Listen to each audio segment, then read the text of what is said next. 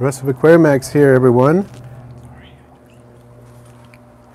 I am glad to see you all. Thanks for joining in. I'm trying to look back at the earlier chats. I don't know if it's going to let me in there. Let's see. I can see that Ants Pakistan, Ashley N, Frank the Tank, 503 Menagerie, who just got some new Punta Canas that are insanely bright orange. Really happy with them. That's awesome. I hear that the tangerine line was actually isolated from that, I think, or was it Santa Lucia? I'm not sure. But Frank the Tank's Punta Cana producing lots of reds and oranges as well. That's great.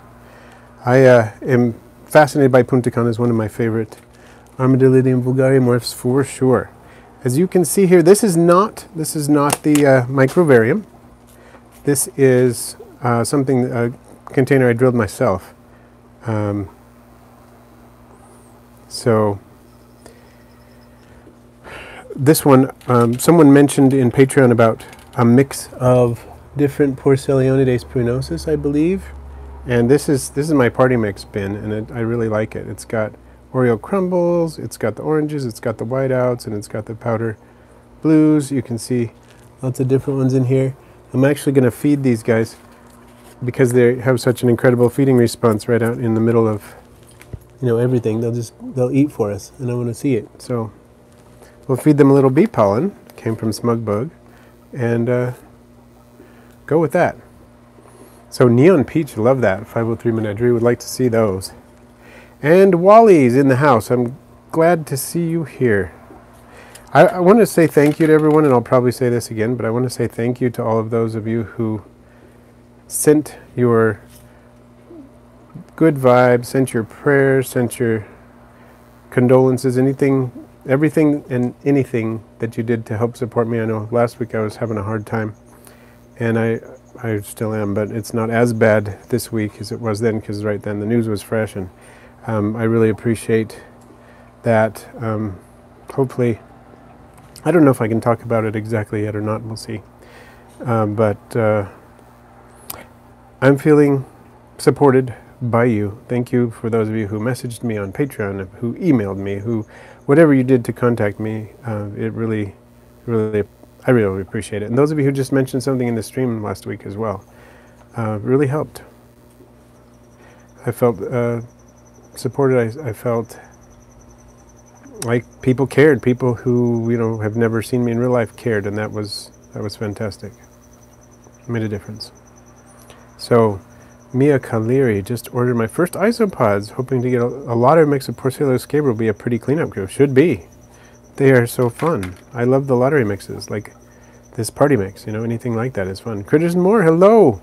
So you've probably seen the email. Your snakes are on the way to you. We'll arrive tomorrow. Sean Meister, hello. Marie, hello in Norway, excellent. So Tangerine was Punta Cana, that's what I was thinking, and I think that's so cool. So yeah, here's my party mix of Porcelionidae pruinosus. I love this one. They're so visible. That's part of the reason I like them so much. Emily, hello. Newt's Commander. Kurt Kitty. And Gretel, I am getting better. I am getting better. It's helping. And thank you, Wally. I appreciate that as well. So, yeah, it's things like that kind of blindside you in life, you know, sometimes. Okay, well, I'm going to pull up the Patreon, and we're going to do that, and then we're going to start adding things to this enclosure, this other one, the microvarium.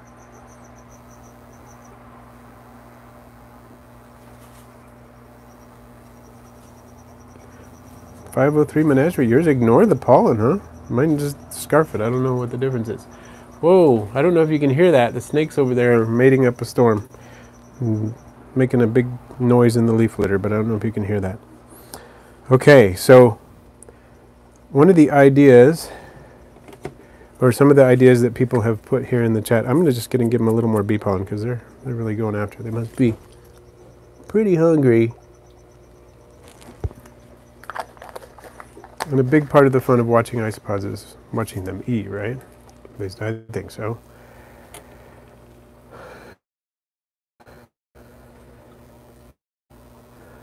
And black widow in my backyard. The Frank, ooh, wow.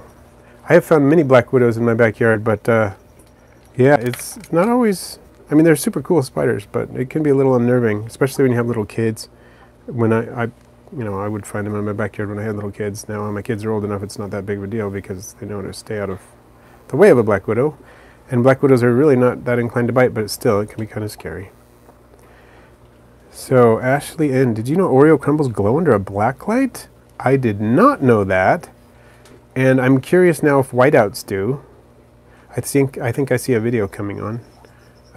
I can credit you, Ashley, for giving me the idea and the knowledge that Oreo crumbles glowed under blacklight. Because I have 2 blacklight flashlights, and I've got lots of Oreo crumbles, and I've got lots of whiteouts, and I want to see what works. This is so cool. I wonder if the powder blues do. Powder oranges. Pepe Rando, hello. Ozunaga, greetings from Indonesia. That's awesome. Therapod Hunter, hello. Mackenzie. Yeah, isn't this such a fun culture, Mackenzie? I just love them. Someday I want to do just a huge Porcelionidae pruinosus culture, like in a 20-gallon or something. Just have thousands and thousands of them. And Michael, yeah, glad you caught the stream and the zebras are on the way. Let me know how it goes. So whiteout powders don't glow. Interesting. But the Oreo crumbles do. So cool. And Mr. and Mrs. Morelia, that's awesome. I helped get you into P. pruinosus. That is very cool. That makes me happy. That makes me smile just to know that I helped support or enable your Porcelionidae pruinosus addiction, if you want to call it that. Maybe that's a bad word for it, but that's awesome. That makes me happy. And 503 Menagerie, if it were dark enough, I'd be doing the same thing. I'd be grabbing a black light right now. Seriously. I wonder if we could too. Red edge white faces glow under a black light. That's so cool too. Orange cream did too? I guess that makes sense.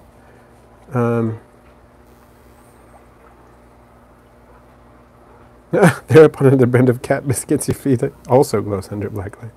That's awesome. Yeah, they're such a fun species, this one. I'm wondering if it is the film, except the whiteouts don't do it. So there must be something in combination with the powdery film, the waxy coating that does it. But, oh, maybe not, because Ashley Ann's saying the papaya, Cubaris marina, does it.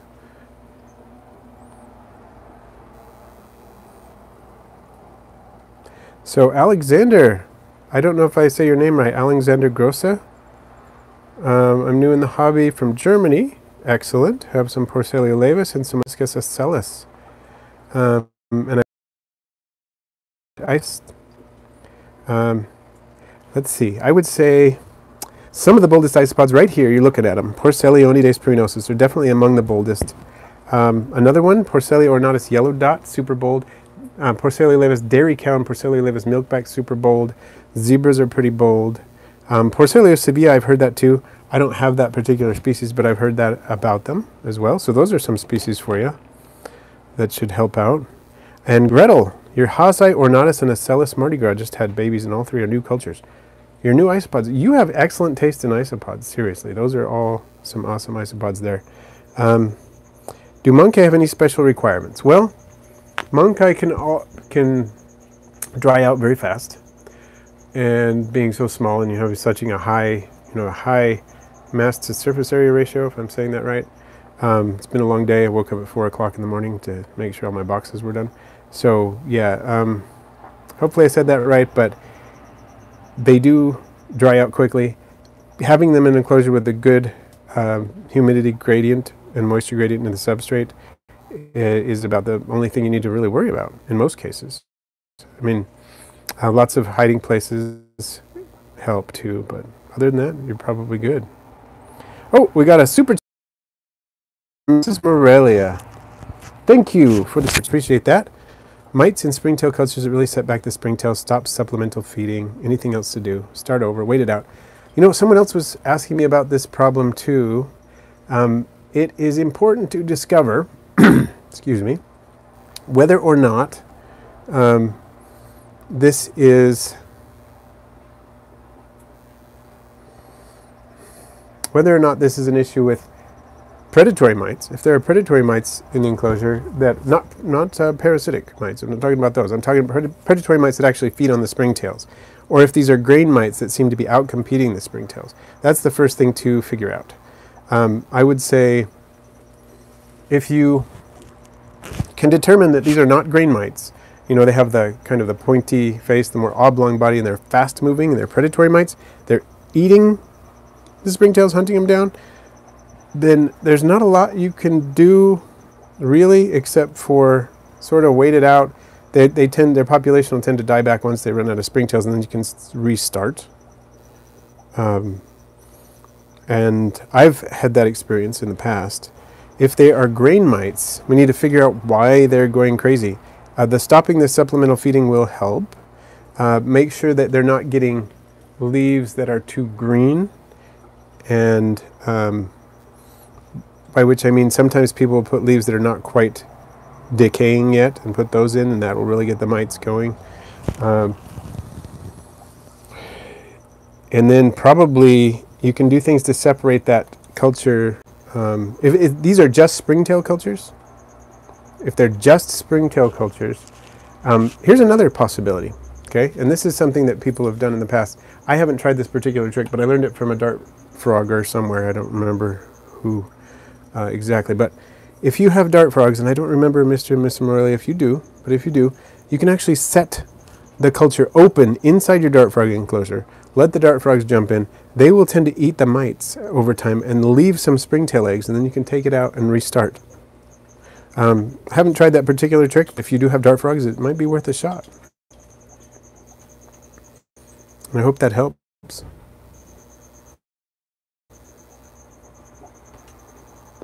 And there's Zero Cool. And Emily, I'm super glad you're here.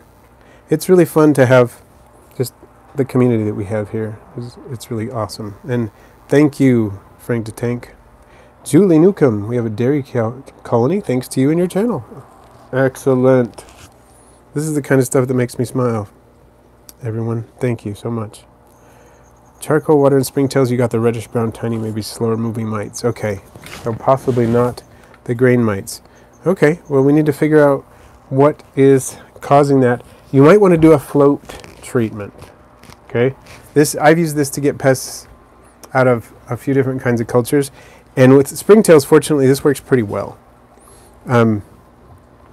Float treatment, you know how springtails are pretty hard to drown because they float on the surface of the water. They kind of don't get past the surface tension, so you can drown your colony essentially.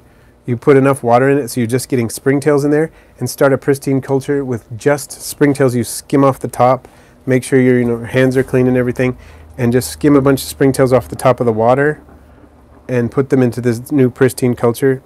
It's better than trying to mess with the older culture. That would be my advice too, if this is what's going on. Sounds like that may be the only option. And just make sure that when you do that, that the mites are not floating along, because depending on the type of mites, you might get some floaters as well. So you'll have to be really careful while you do that. And Julie, oh yeah, babies everywhere, I believe it. Ozanaga, dairy cows are a great starter for a newbie as long as you're prepared for crazy reproduction. If you're okay with that, with maybe a bigger culture pretty soon, and the fact that you're going to have to do something with all these babies, then sure, they're great for beginners. And Mr. and Mrs. Morelli, you're welcome. And if that floater system, floater treatment that I mentioned, if that makes sense, great. If it doesn't make sense, then let me know. We can talk more about it.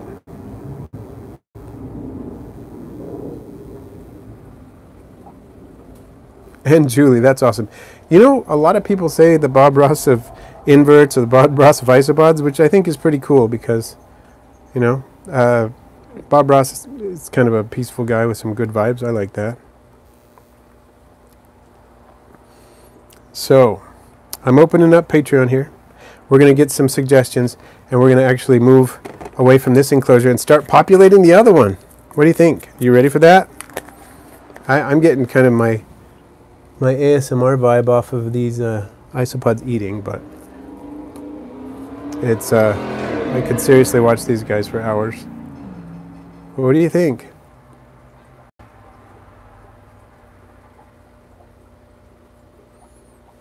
So raw nature. All the Porcellus scabra are indeed Porcellus scabra, not an identical species. Cool. Emily from Sweden. Hello. You know, we need to get an isopod that looks like Bob Ross. That sounds pretty good to me. So let's see. So Ashley says some things we could put in the new enclosure is zebras, clowns, gestuary if you have them, which I do, Punta Cana, magic potion, or simply what I call the circus mix, zebras and clowns. I like that idea. It sounds really cool. Or big and small, like Porcella laevis milkback in powder blue or orange. I also like that idea. Or black and white cruise zebras and Oreo crumbles if you have them, pandas. Cool. Actually, that's a super cool idea too. And Ashley says she thinks about this a lot. I can tell. You got some pretty aesthetically pleasing mixes going there. So Greta says, notice my springtails aren't nearly thriving as much in my drier cultures, Hazai and Ornatus. Are they not getting proper moisture requirements? How can I increase their numbers? First of all, let's figure out what kind of springtails you have. If you have Sinella curviceta, they tend to do really well in the drier portions of the enclosures, as long as there's enough, moisture and humidity. Wow, the snakes are going crazy over there. If you have something like Folsamia candida, they're going to do better in the moisture parts of the vivarium. So it could very well be, Greta, that that's what's going on, but let me know which species of springtail you have in there.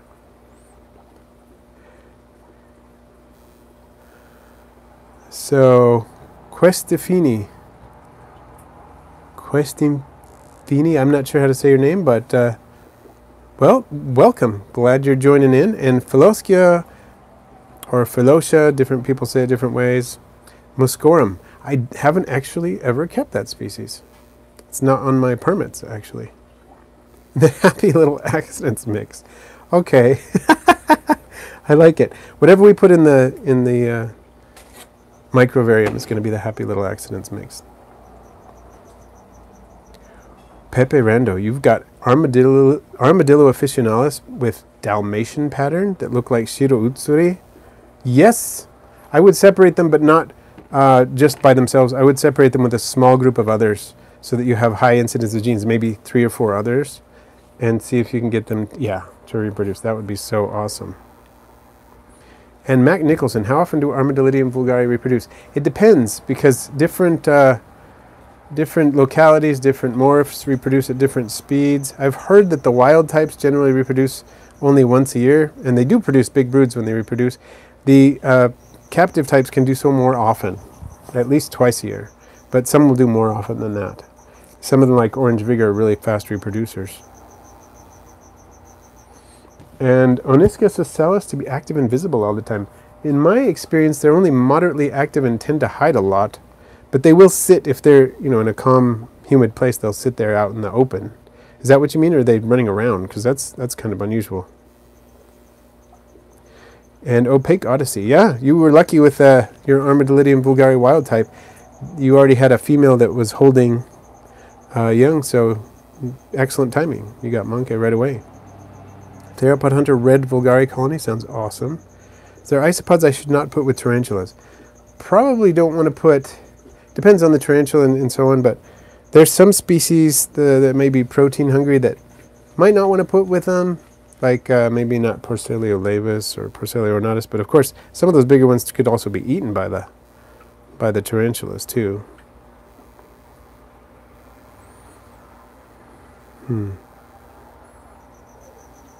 I think Porcellio scabras are going to be fine with a Western hognose, personally, as long as they have a good moisture gradient.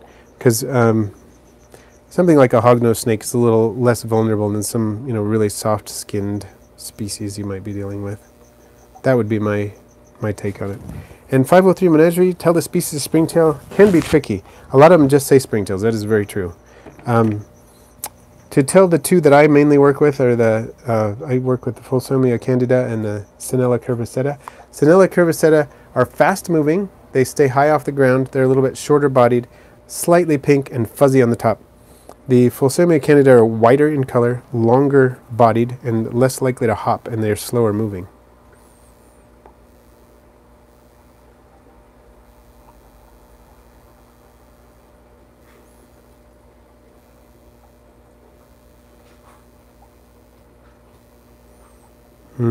And Dallin, we're getting there.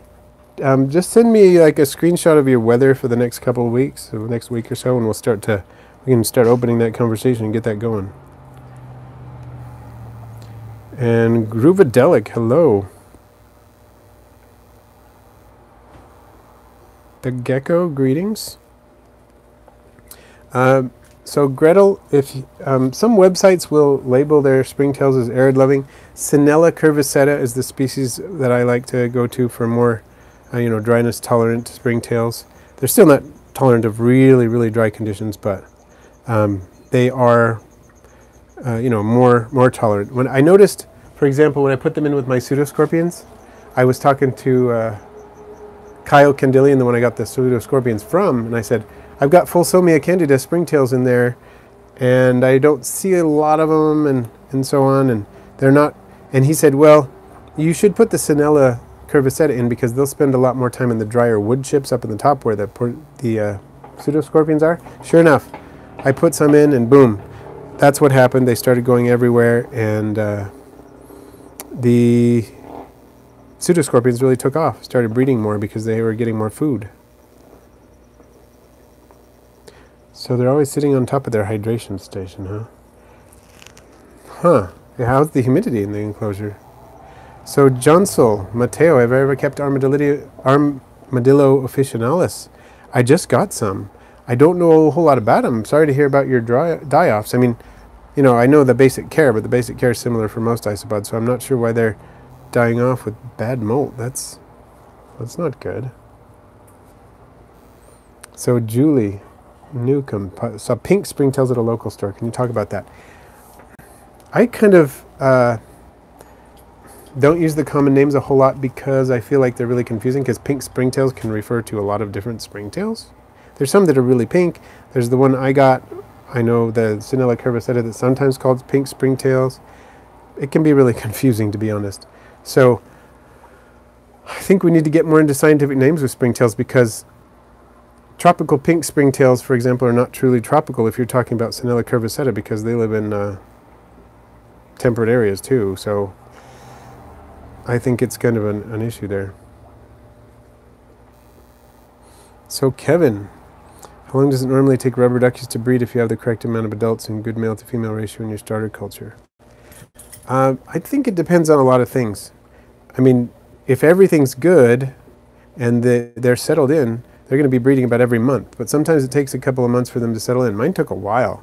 Mine took almost a year, I think, before they settled down and bred, but I don't think that's always typical. And I had some adults, so I should have seen some earlier, but I didn't. So it really depends on whether or not they're ready. In terms of the environment, there seems to be things in the environment. They need to be humid enough, for example, and then that'll help them.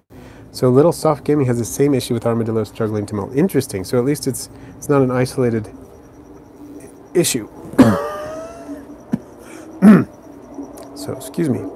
Emily, do you know where to get lichen? Well, you can go to craft stores and get lichen, but it's generally not lichen that isopods will eat a lot. If you're just looking for it for a decorative thing for your isopods, you can put some of that in, like the reindeer mouse style looking stuff. But if you want something that'll actually... sorry, the airplane's coming through. I don't know if you can hear me. But mostly lichen is going to have to be collected if you want it to be something that the isopods are going to eat. Just off of the tree bark.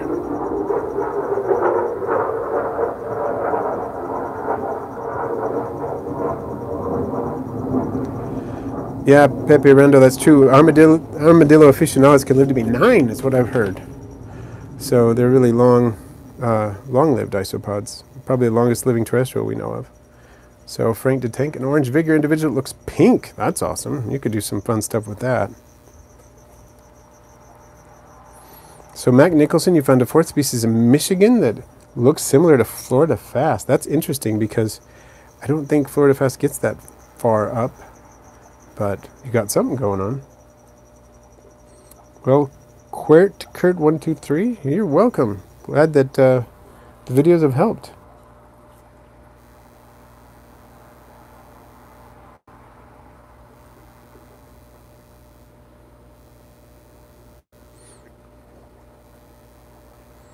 Do I have a humidity recommendation for Armadillidium vulgare? I keep a gradient going in my tank. I keep it between 60 and 80. I think you're fine with that. Recommend that range, as long as you have a gradient and you have, you know, decent ventilation, they should be fine. So pseudoscorpions are not much like whip scorpions. I mean, they are arachnids, but they're basically like little chubby pear-shaped scorpions with no tails. That's basically what you get. Sorry, I'm just turning off my phone. It's making noises. I want to start putting some isopods in, folks. What do you think? Let's get this container. This is the microvarium enclosure. Microvarium.com. Martin was kind enough to send me. I wanted to put, first of all, one of my very favorite species of Armadillidium is Armadillidium gestroi. And I have two cultures of these. Love this species. That one's going in for sure. Okay, there's our first inhabitant. All right, I wanted to do that. So let's see.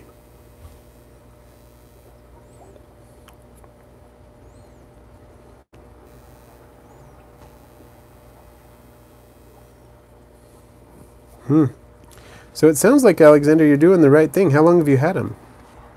And Newt Scamander, that's a good call because they do look rather similar to Philoscia muscorum, and those are fairly fast isopods too. Dom's Dragons? Well, thank you. Isopods are pretty amazing, aren't they? I'm glad I helped bring that to your attention. That's pretty cool.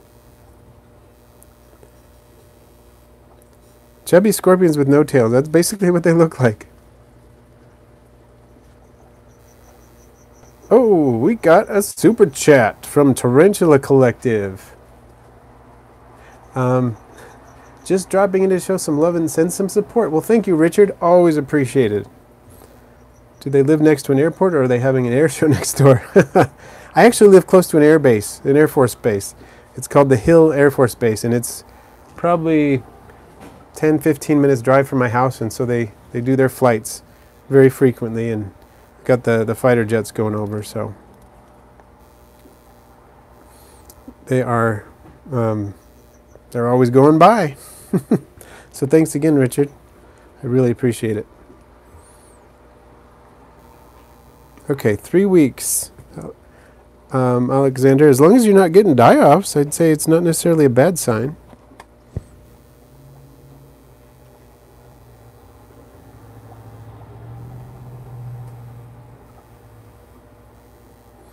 Something interesting about pseudoscorpions, they have venom in their pinchers, but they can't harm humans as far as I know. Yeah, they cannot harm humans, and some of them do have their venom glands in their pedipalps and can deliver the venom that way, which is really fascinating.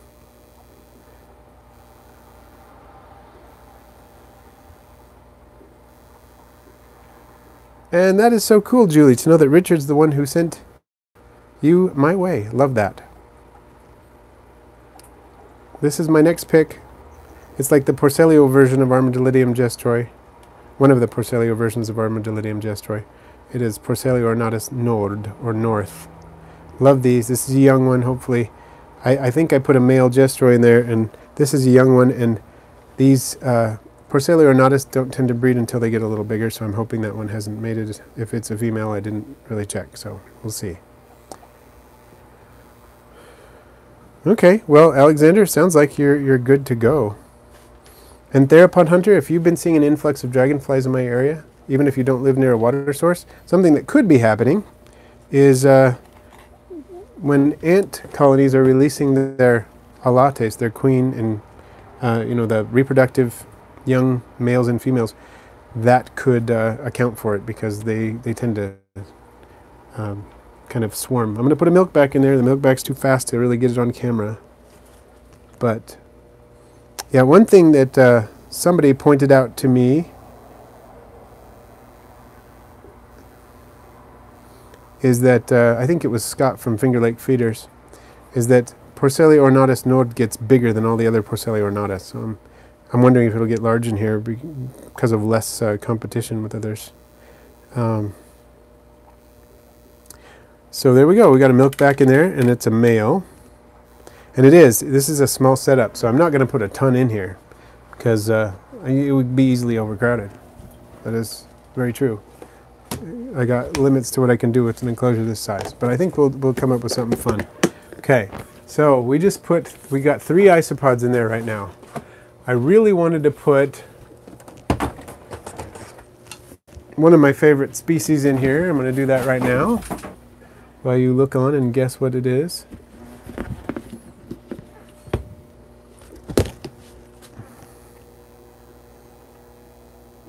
And Matthew, your third isopod species, your zebras, arrived today. That's awesome. I'm going to put, coincidentally enough, a small zebra in here, because I think if I put one in that's small enough, it probably won't breed. I mean, no guarantees. Zebras are pretty prolific breeders, but I'm going to put a baby zebra in there. Oh, it dropped. Didn't really get a great look at that, did you? Sorry. Well, maybe it'll be running around. Kurt123 has a question of cuttlefish bone here, and I was wondering which area to put it in the enclosure, on the dry side or in the middle. I'd put it on the dry side. Probably wouldn't do a whole lot of damage to put it in the middle, but there is a kind of bacterium that can be harmful, kind of a pink bacterium. They'll grow on certain wet surfaces, things like shrimp skins and whatnot, and it could grow possibly on the cuttlebone if it's too wet. So maybe keeping it on the dry side would be better. Those are my 2 cents right there on that. Okay, I'm bringing over some more isopods to put in here. I'm going to also pull up Patreon. Ashley N has a question about ABG mix. When and how to use it. Is it all created equal? Well, basically, ABG mix is a lovely thing that was developed. It stands for Atlanta Botanical Gardens Mix, and it was created there by, with the purpose of it. I don't remember who created it, but the purpose of it was to provide a substrate for growing certain plants that was very, very porous, both to liquid and to air exchange, so that roots of things like epiphytic plants, like bromeliads of various kinds and orchids and things like that, could have a nice substrate that stayed moist, retained moisture, but allowed air to travel through it very easily as well, so it didn't get, when it's very wet, it didn't get anoxic, basically, rot. And so they developed it with things like the tree fern fibers and sphagnum moss and orchid bark and things like that that tended to create a mix like that, bits of charcoal, things like that in it. And that seems to have worked for them. And it's not created equal, but that's basically that's the use case for it. When you want a substrate that both air and water will travel through, it works great. Oh, there's a tiny little springtail running around on me too. It's a very dark springtail. I wonder if it was just eating something. This is Armadillidium nasatum whiteout, a very small one. Hopefully small enough so it's not going to be breeding. I wanted to put it in here as well because I love nasatum. And just having a pure white isopod in here would be some good variety. So that's what I was thinking. So a great use for ABG mix is in any, like a dart frog style enclosure. Very humid, low ventilation, and tends to work great for that kind of situation. Is it all created equal? Well, the true Atlanta botanical garden's recipe, if you're following it, and it's going to be the same, but there are different versions of it. There are versions that are tweaked a little bit to handle different levels of humidity, like New England herpeticulture produces a similar to ABG mix that is better for lower humidity environments, but it's similar in other ways, things like that. So there are different versions out there, and ABG is sort of an umbrella term now, but it actually descends from that original use. So I hope that helps. Critters and More says Porcelio scabrolato mix gets my vote, but Punta Cana would be cool as well. Where Porcelio scabrolato mix is fun, and so is Punta Cana, both of which I love. And in honor of what you say, and also because I wanted to do it anyway, Braden, I'm going to put a Porcelio scaber lava in here because that's my favorite morph of Porcelio scaber, and I've got lots of baby ones. And this is funny, a lot of the babies that I've seen are coming out with, they're orange on the front and dark on the back. I don't know if you'll be able to see this little guy, but mostly dark on the back and orange in the front. I think that one is small enough not to be big enough to breed, but we'll see how that goes. So there's my lava that I put in there. And Ashley Ann was suggesting a Nazatum candy mix. I totally want to do one of those. I really do. They're like a gem mix from Armadillidium vulgare, but it's Armadillidium nasatum. And I now have 3 types of Armadillidium nasatum. I have pearl, I have whiteout, and those look kind of similar. And then I have the peaches, and well, some wild types show up in my whiteout culture because it's not fully isolated yet, mostly. And then I really want to get some oranges, not just peaches, but oranges, which are so cool.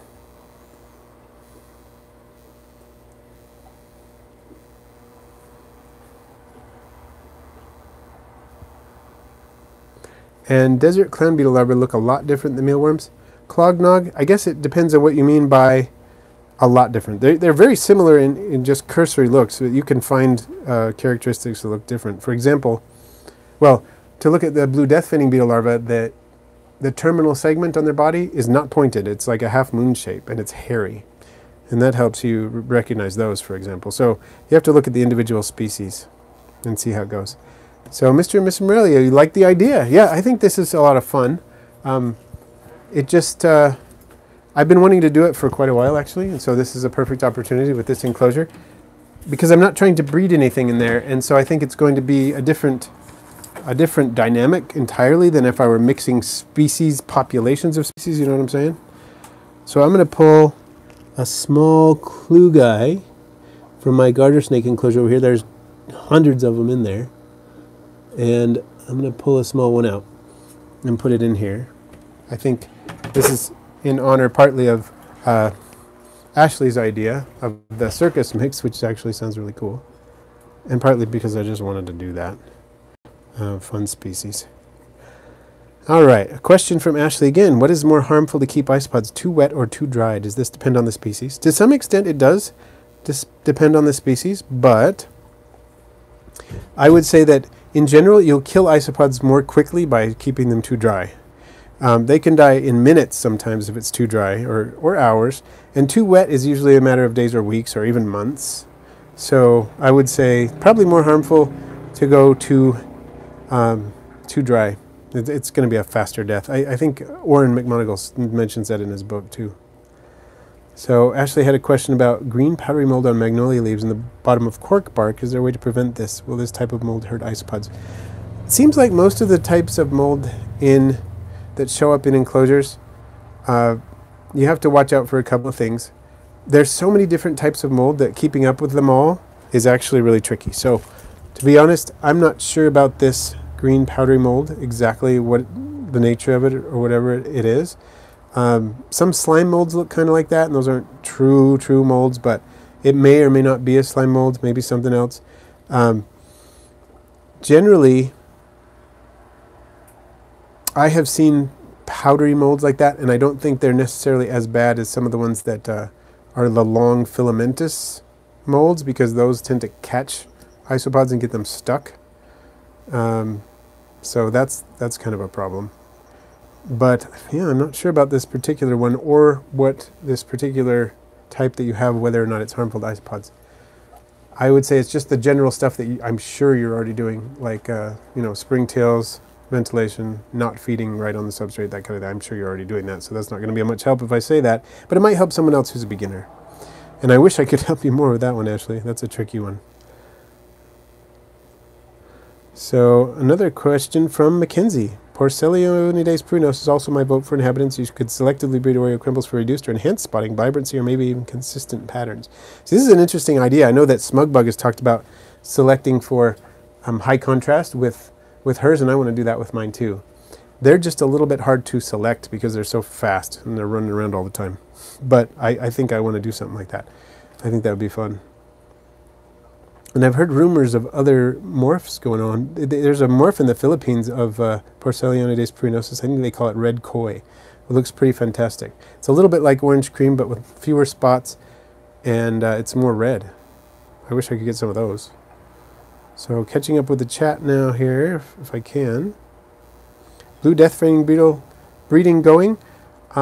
It's been successful. I've produced some adults, but I have kind of had it on hold as I've been raising the snakes, but actually the last of the baby snakes went to their new homes today, so I may, if I can rearrange the room properly, I may be able to make it work so that I could do something with that and get the beetles breeding again. The other day I was going through their enclosure, found a huge larva and took it out, but I didn't have anything set up for it. I mean, I put it in a little bin and everything, but I didn't have it in a place warm enough. I put it in a warm place, but I didn't have an incubator. And unfortunately it died, so I think it was just about at the point of pupating when I found it, and I didn't get it into a warm place fast enough, which is sad. So it passed away.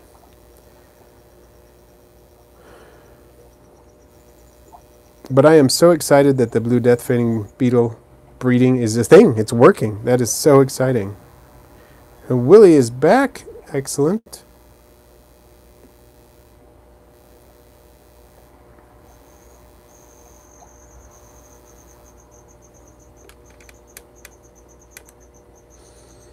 So yeah, Alexander, the Oniscus ocellus is not all that common in the hobby, but Mardi Gras, we have orange maple, we have the wild types. I'm trying to remember what else we have. I know Finger Lake Feeders is working with some interesting stuff.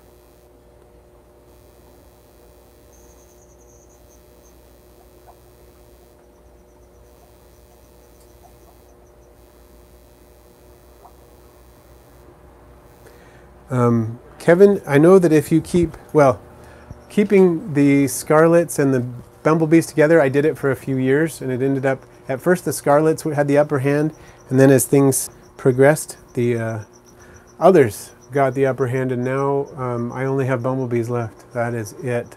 So, just a word to the wise. I'm looking over here at different ideas of what I should put in there, into this little microvarium. If you have some suggestions for species, let me know. I'm going to pull one out right now, though. And this will be maybe the only species I'll add for today, maybe not. I don't know. I'm thinking about it. Try to do a small one. It's got to be a small one. It's not a small one, it's not going to work, I think, with this species.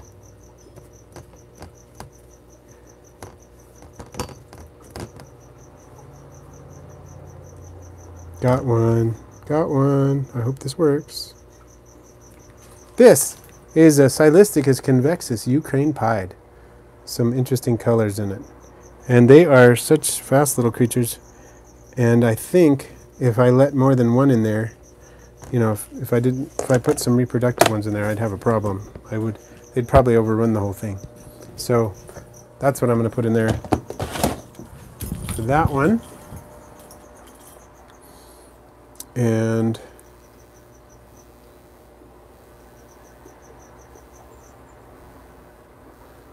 looking at the chat, trying to catch up. And yes, you should keep springtails with your isopods. Speaking of springtails, well, actually, speaking of Oniscus ocellus, I was thinking about putting a BC maple in here. I think that'd be kind of fun. And I don't have an Armadillidium vulgare in here yet. So, any recommendations on those? Which morph I should put in? I can really only do one. But I want to put, I'm just going to put a maple Aniscus ocellus in here because I really like the look of them. And I think they'd probably do well in here. So if I can, they're fast when they're upset. This is a little baby one. There's a little maple. Aniscus ocellus. There it goes. Let's see what it does if it's just going to sit there.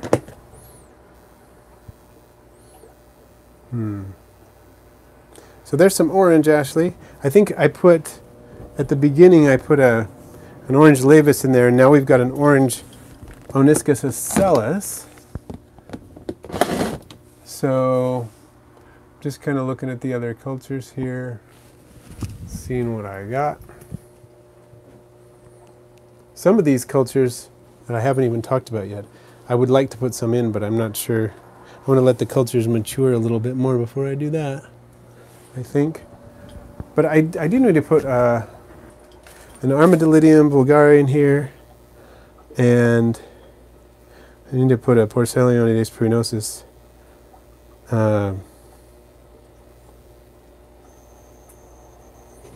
Let's see. Have you ever used egg carton underneath substrate kill cast? Huh. I've heard of it doing it. I've never really done that myself. Interesting idea. Blue lizard jelly. You think you get another garter litter this year? Here. I'm going to put one more isopod in, and we'll come look at my garters for a minute. We'll talk about them. I'm going to put an Oreo Crumbles in, because that's probably my favorite morph. Just a little baby one, if I can find a really tiny, really tiny one. That's what I need. Has to be very, very small, so that it doesn't breed in here. Oh, those are too big. Hold on. Oh, that one's probably small enough.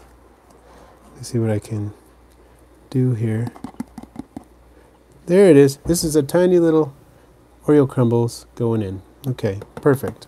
I think it worked out. Tempted to put a rubber ducky. I am. I'm tempted to put a rubber ducky in there, but I don't know if I will do that or not. Let's see. We have Justin. My clowns behave very weird, and out of only cultures are the least prolific. Interesting. I think I've discovered that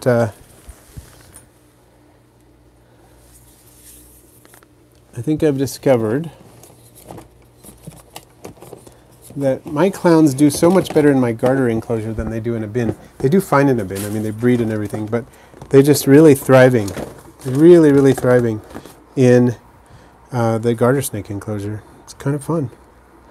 Okay, I'm looking for a small T plus albino isopod. There's one. That's probably small enough. I don't know.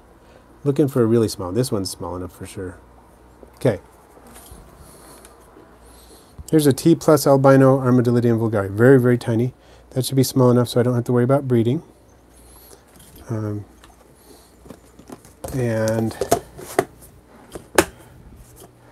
I just was thinking, what do you think about a Flavomarginatus in there? I think there'll be enough ventilation. I love Flavomarginatus. They're so active. And I'm sorry, that's not going to work. I'm going to have to set this down for the moment. Yay or nay on the Flavomarginatus? What do you think? Okay, let me see. Catching up on the chat.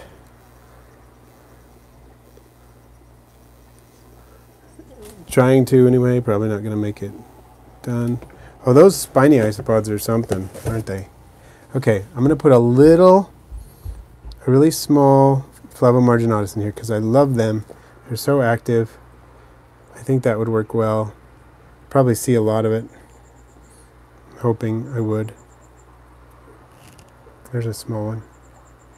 They're always breeding. and never not breeding.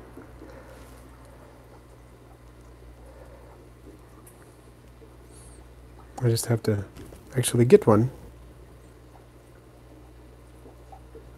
They're harder to get than they sound. This is a tiny little Flavomarginatus right there. Tiny one. Let's do it. And then rubber ducky, I think people are saying the rubber ducky. I have to do the rubber ducky. Right? Oh, we got a donation from Question Finney. I found 2 completely black Armadillidae vulgare in my culture. Is there a name for that morph? How soon should I start separating them? That is super cool. How many do you have in your culture? Because that is something you should definitely be pursuing for sure. Breeding them if they are like pure black. I don't know if there's a name for the morph. I haven't actually seen any. I've heard rumors of them, but haven't seen them. So I'm really curious about it. And would love to see those more in the hobby. So, yep. And Zeno, welcome to the live stream. Glad to see you here. So, I'm not going to get all the chat. But Alexander, I am so glad I was part of the reason you got into isopods too. Okay, a rubber ducky's hard to breed. Can be a little tricky to get them to a position where they start breeding. Once you get them there, though, they're pretty easy, and they'll produce babies quite frequently. My colony took a while to get going, so I wasn't really dialed in their husbandry, but now I am, and there's always babies in here. Last time I looked, there were probably between 50 and 70. That's my estimate of how many I had, and it's been a while since I last checked numbers. I'm going to see if I can find a wee one to put in here. That one's huge. That one's really tiny. I'm just looking around. Sorry, I have to pick up limestone and stuff. And oh, there are loads in here. Holy cow. There are more in here than there were the last time I checked, for sure. I would hold this over the... sorry, it's kind of rude of me to do it this way, huh? I don't really mean to. I'm just kind of making it up as I go. There's my little... Oh, did you see my little ducky I put in there? Hopefully it's not too big. One problem is, once you lift up the piece of limestone, then you got loads of them under there. You don't want to set it down on them and crush them. So I'm scooting duckies out of the way right now. Hopefully they'll be out of the way. Whoa.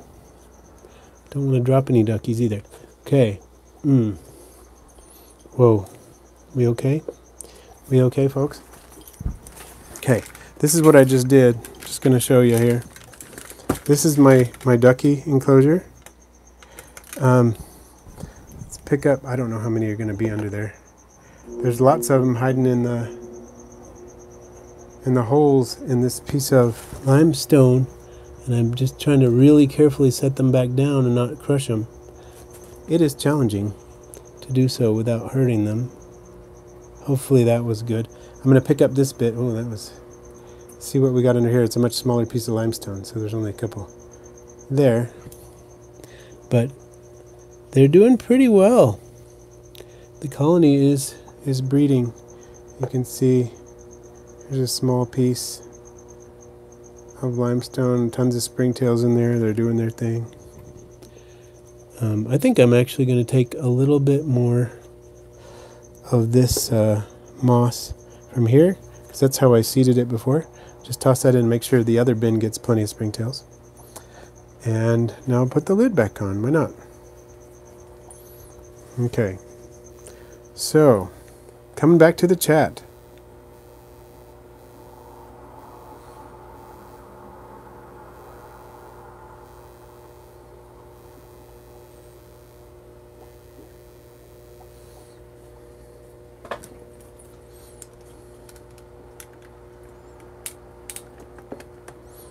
And I'm probably going to miss some of it, sorry. But this is tricky, trying to do all this with just my two hands. I am envious of people who have other people to help them with their live streams, because I generally do not. But, well, I have you to help me, but I mean people on hand here in, you know, in the same space I'm in. So... Now, I remember I said I was going to look at the snakes for a minute, so let's do that if everybody's good with that. I'm going to look at the ceiling for a minute. Sorry. And here we go. Let's look at the snakes. They're going crazy in here. Just mating up a storm, like I said. Maybe we'll see if they want to come say hi. They usually do. They usually do. Even if they don't want to eat, they're often pretty excited about coming to say hi. Here's Ruby. She's wondering what's going on.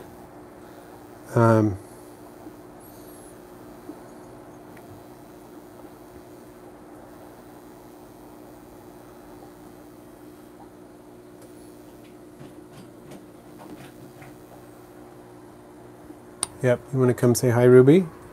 Let's do it. Let's come say hi.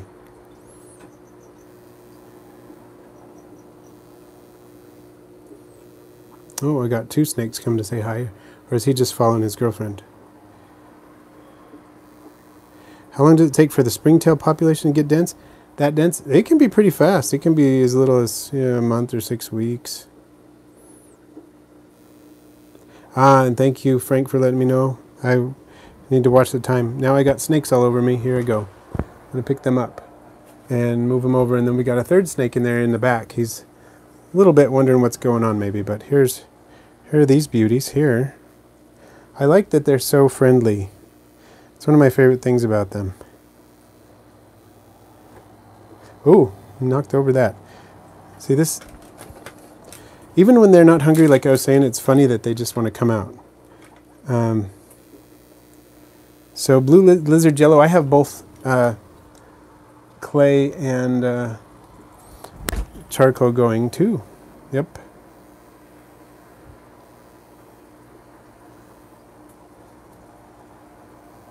And Pepe Rondo, you can totally recommend Isopod stores. There are a lot of species I don't sell. So there are 3 in here. There's 1 female and 2 males.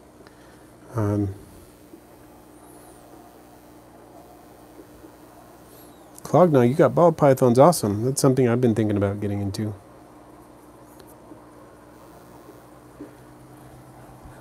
Yeah, these guys are really social snakes. That's part of the reason I wanted to get into garters, because they're not only communal, they're social with humans. They kind of like to hang out with humans. They're sort of the snake equivalent of the emerald tree skinks, in that they generally, even when they're totally not hungry, won't want food. They will refuse food, and they'll still come and want to climb on me. So it's fun. Yeah, she's pretty big. She really is. She's bigger, I think, than she looks on camera here. She's a big girl. Oh, where are you going, Rufus? He's trying to go play in the fish tank. I'm not going to allow that. He'd be snapping up blue star antlers like no tomorrow.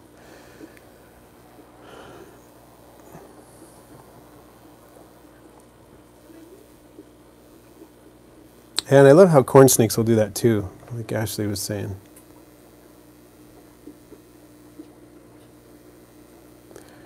Critters and more, I actually think that handling the garters from a young age is really good. Like when you get yours, start handling them. You know, I've tried to handle them, and so they're not completely unaccustomed to handling. Usually they freak out when you're taking them out because they hate something coming from above. But once they're in your hand, they calm down pretty fast, and just get them used to that, and then get them into a front opening closure as soon as they're 12 inches long or longer, and they will, they'll like that a lot better. They tend to be a lot less spooked by that. So I actually need to measure this girl. It's been a while since I measured her, and I take measurements periodically and write them down and whatnot. I use the SERP Widgets app to measure them because it's a lot easier than any of the other methods that I found. She's pretty big. She's over 3 feet long, but I don't remember how long.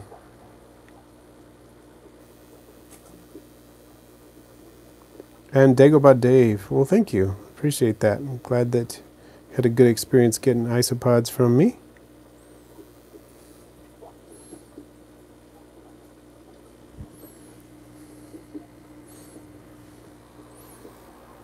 Yeah, I would say, Braden, try to handle them several times a week, if not every day, except on the, feeding, after feeding. Give them their 24 hours. Garter snakes don't really need 48. Some snakes, it's better if you give them 48 hours. Garter snakes don't, because they digest so fast.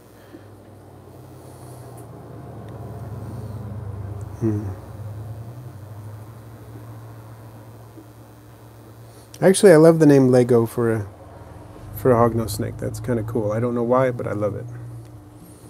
They're really going nuts now. I'm going to see if I can juggle 3 at a time. It's kind of hard to do. I do take them out and do that once in a while. So, Supreme Gecko. Most of the multis are doing great. I've got a lot of fry in there. That's what I always say, but it's always true. Fry in varying ages, including some very tiny ones. And I do have one multi that looks like it's going to have bloat, and I'm probably going to have to take it out and euthanize it, which is awful, but it looks like what's going on. But all the others are doing fine. Oh, like try to slip between the gap. Yes, they do that. Totally do that, and it's annoying because I'm afraid they're going to get hurt.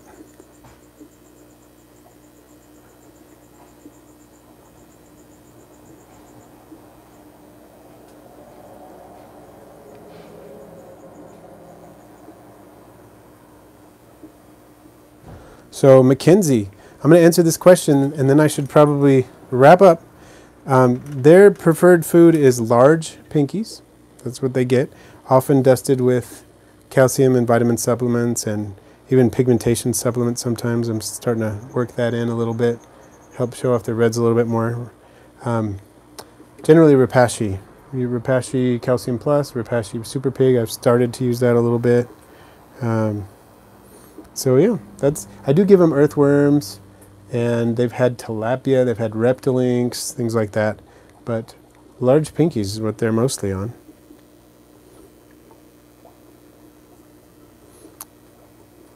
And all right, very cool.